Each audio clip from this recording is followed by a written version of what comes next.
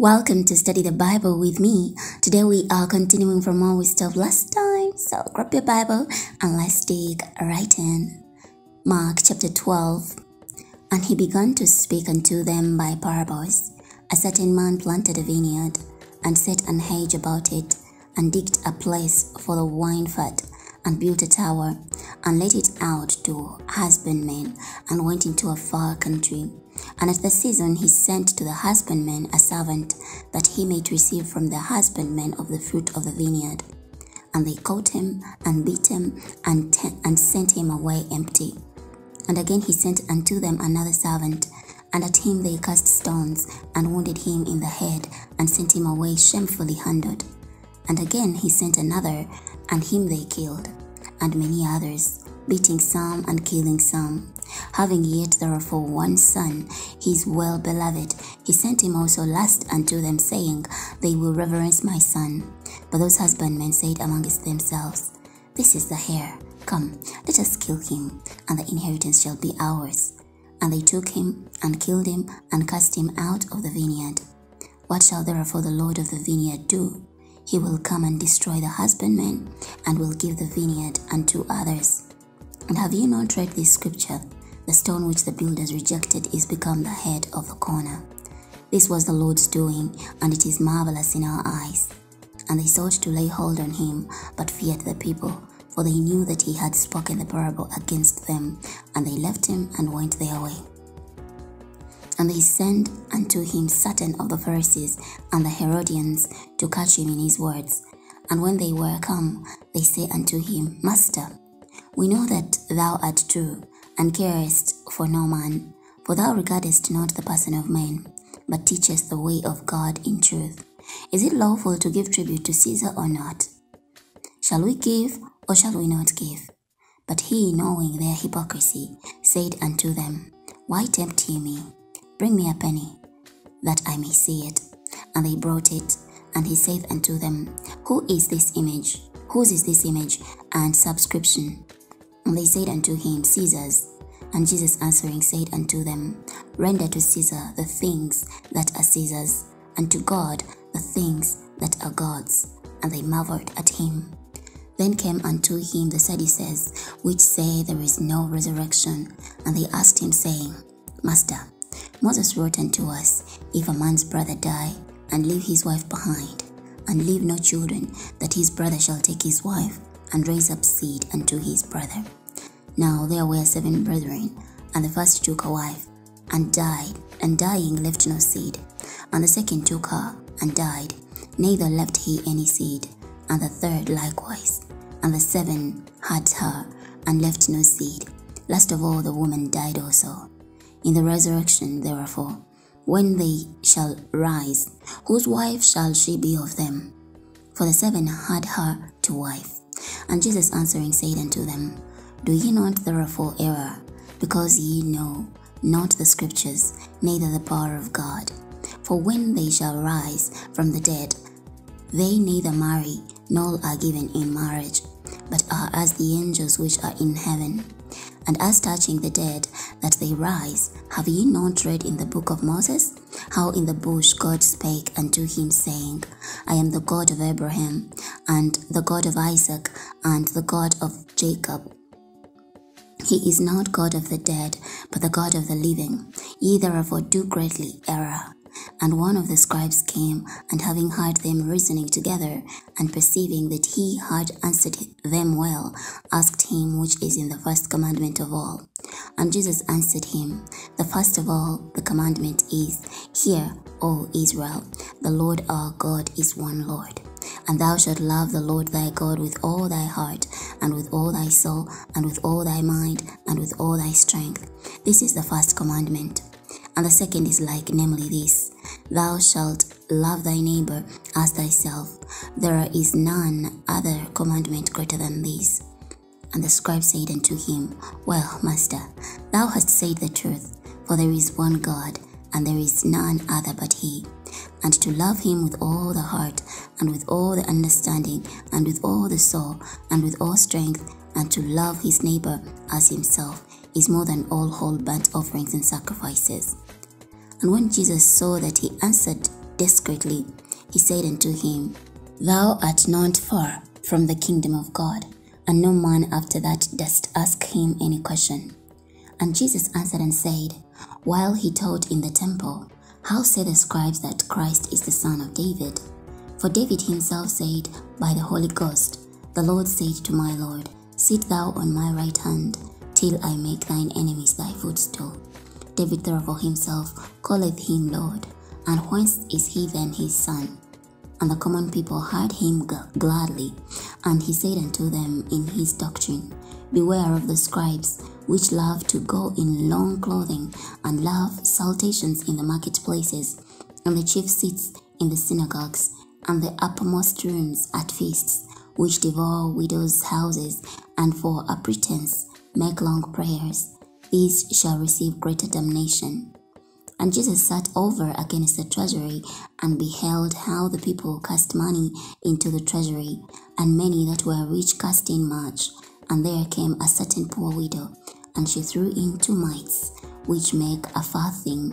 And he called unto him his disciples, and saith unto them, Verily I say unto you, that this poor widow hath cast more in than all they which have cast into the treasury.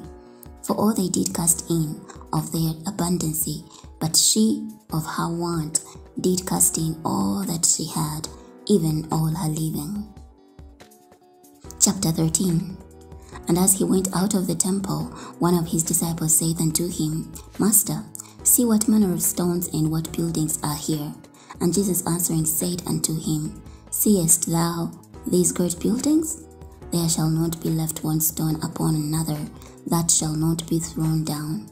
And as he sat upon the Mount of Olives, over against the temple, Peter and James and John and Andrew asked him privately, Tell us, when shall these things be, and what shall be the sign when all these things shall be fulfilled? And Jesus answering them began to say, Take heed, lest any man deceive you. For many shall come in my name, saying, I am Christ, and shall deceive many. And when ye shall hear of wars and rumors of wars, be ye not troubled, for such things must needs be, but the end shall not be yet. For nation shall rise against nation, and kingdom against kingdom, and there shall be earthquakes in divers places, and there shall be famines and troubles. These are the beginnings of sorrows. But take heed to yourselves, for they shall deliver you up to councils, and in the synagogues ye shall be beaten, and ye shall be brought before rulers and kings for my sake, for a testimony against them. And the gospel must first be published among all nations. But when they shall lead you and deliver you up, take no thought beforehand what ye shall speak, neither do ye premeditate, but whatsoever shall be given you in that hour, that speak ye, for it is not ye that speak, but the Holy Ghost. Now the brother shall betray the brother to death, and the father the son, and the children shall rise up against their parents, and shall cause them to be put to death. And ye shall be hated of all men for my name's sake, but he that shall endure unto the end, the same shall be saved. But when ye shall see the abomination of desolation spoken of by Daniel the prophet standing where it ought not, let him that readeth understand.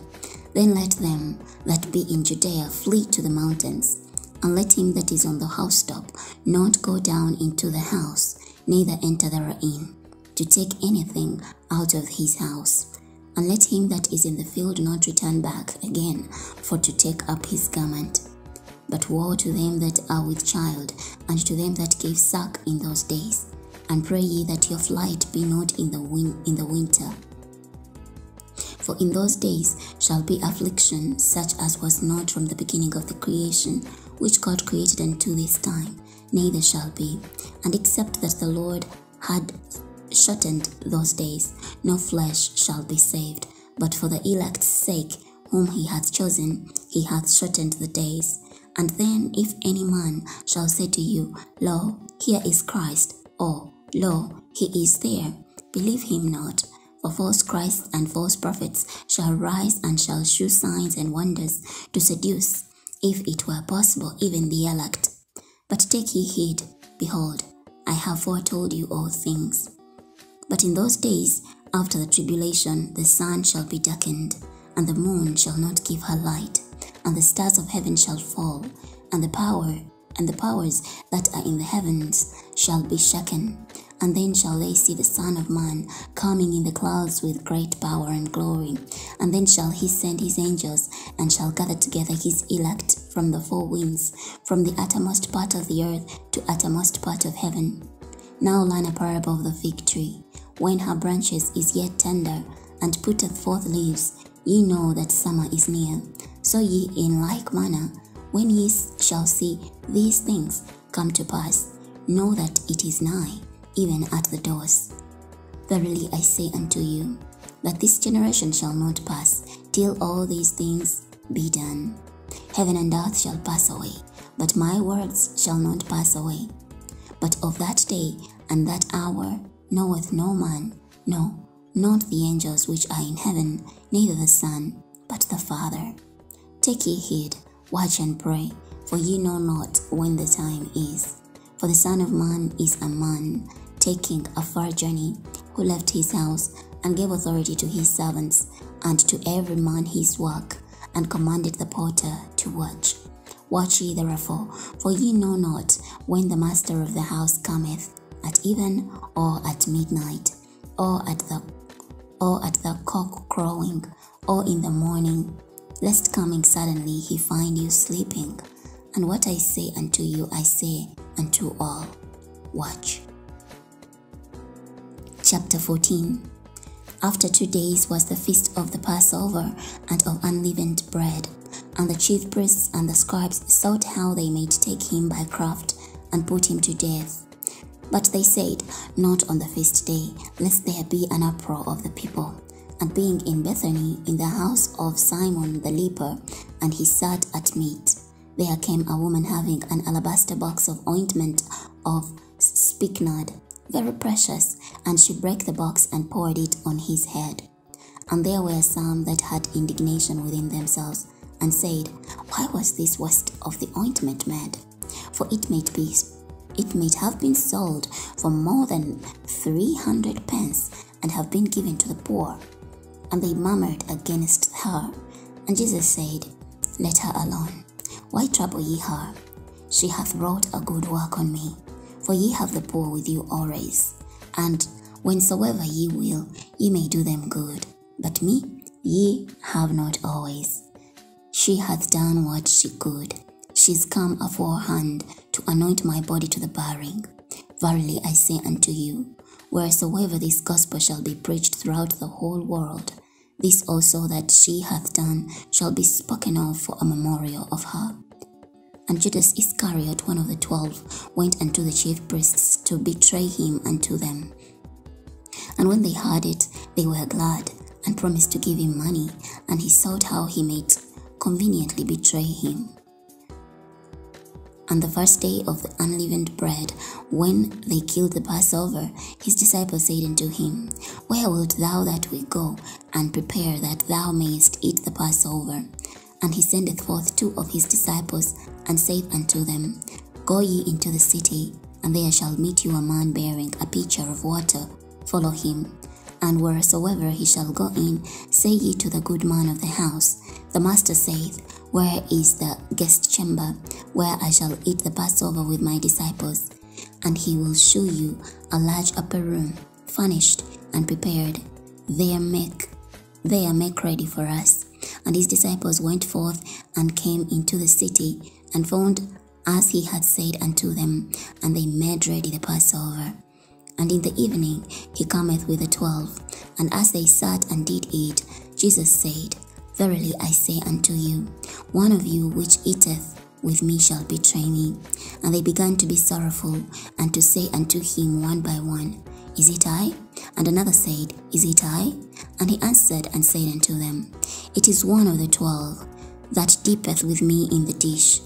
The Son of Man indeed goeth, as it is written of him, but woe to that man by whom the Son of Man is betrayed. Good were it for that man if he had never been born. And as they did eat, Jesus took bread, and blessed and brake it, and gave to them, and said, take, eat, This is my body." And he took the cup, and when he had given thanks, he gave it to them, and they all drank of it. And he said unto them, "This is my blood of the New Testament, which is shed for many. Verily I say unto you, I will drink no more of the fruit of the vine until that day that I drink it new in the kingdom of God." And when they had sung an hymn, they went out into the Mount of Olives. And Jesus saith unto them, "All ye shall be offended because of me this night. For it is written, I will smite the shepherd, and the sheep shall be scattered. But after that I am risen, I will go before you into Galilee." But Peter said unto him, "Although all shall be offended, yet will not I. And Jesus saith unto him, "Verily I say unto thee, that this day, even in this night, before the cock crow twice, thou shalt deny me thrice." But he spake the more vehemently, "If I should die with thee, I will not deny thee in any wise." Likewise also said they all. And they came to the place where was named Gethsemane. And he saith to his disciples, "Sit ye here, while I shall pray." And he taketh with him Peter and James and John, and began to be sore amazed, and to be very heavy, and saith unto them, "My soul is exceeding sorrowful unto death. Tarry ye here, and watch." And he went forward a little, and fell on the ground, and prayed that, if it were possible, the hour might pass from him. And he said, "Abba, Father, all things are possible unto thee. Take away this cup from me. Nevertheless, not that I will, but what thou wilt." And he cometh, and findeth them sleeping, and saith unto Peter, "Simon, sleepest thou? Couldest not thou watch 1 hour? Watch ye and pray, lest ye enter into temptation. The spirit truly is ready, but the flesh is weak." And again he went away and prayed, and spake the same words. And when he returned, he found them asleep again, for their eyes were heavy, neither wist they what to answer him. And he cometh the third time, and saith unto them, "Sleep on now, and take your rest. It is enough. The hour is come. Behold, the Son of Man is betrayed into the hands of sinners. Rise up, let us go. Lo, he that betrayeth me is at hand." And immediately while he yet spake, cometh Judas, and one of the 12, and with him a great multitude with swords and staves, from the chief priests and the scribes and the elders. And he that betrayed him had given them to a token, saying, "Whomsoever I shall kiss, that same is he. Take him and lead him away safely." And as soon as he was come, he goeth straightway to him, and saith, "Master, Master," and kissed him. And they laid their hands on him, and took him. And one of them that stood by drew a sword, and smote a servant of the high priest, and cut off his ear. And Jesus answered and said unto them, "Are ye come out as against a thief, with swords and with staves to take me? I was daily with you in the temple, teaching, and ye took me not. But the scriptures must be fulfilled." And they all forsook him and fled. And there followed him a certain young man, having a linen cloth cast about his naked body. And the young man laid hold on him. And he left the linen cloth, and fled from them naked. And they led Jesus away on the high priest. And with him were assembled all the chief priests, and the elders, and the scribes. And Peter followed him afar off, even into the palace of the high priest. And he sat with the servants, and warmed himself at the fire. And the chief priests and all the council sought for witnesses against Jesus to put him to death, and found none. For many bare false witness against him, but their witness agreed not together. And there arose certain and bare false witness against him, saying, "We heard him say, I will destroy this temple that is made with hands, and within 3 days I will build another made without hands." But neither so did their witness agree together. And the high priest stood up in the midst, and asked Jesus, saying, Answerest thou nothing? What is it which this witness against thee? But he held his peace, and answered nothing. Again the high priest asked him, and said unto him, Art thou the Christ? the Son of the Blessed? And Jesus said, I am. And ye shall see the Son of Man sitting on the right hand of power and coming in the clouds of heaven. Then the high priest rent his clothes and said, What need we any further witnesses? Ye have heard the blasphemy. What think ye? And they all condemned him to be guilty of death. And some began to spit on him, and to cover his face, and to buffet him, and to say unto him, Prophesy. And the servants did strike him with the palms of their hands. And as Peter was beneath in the palace, there cometh one of the maids of the high priest, and when she saw Peter warming himself, she looked upon him, and said, And thou also wast with Jesus of Nazareth. But he denied, saying, I know not, neither understand I what thou sayest. And he went out into the porch, and the cock crew. And a maid saw him again, and began to say to them that stood by, This is one of them. And he denied it again. And a little after, they that stood by said again to Peter, Surely thou art one of them. For thou art a Galilean, and thy speech agreeth thereto. But he began to curse and to swear, saying, I know not this man of whom ye speak. And the second time the cock crew. And Peter called to mind the word that Jesus said unto him, Before the cock crow twice, thou shalt deny me thrice. And when he thought thereon, he wept. We are ending here today. Next time we're going to be starting from the Gospel of Mark, chapter 15. I'll see you.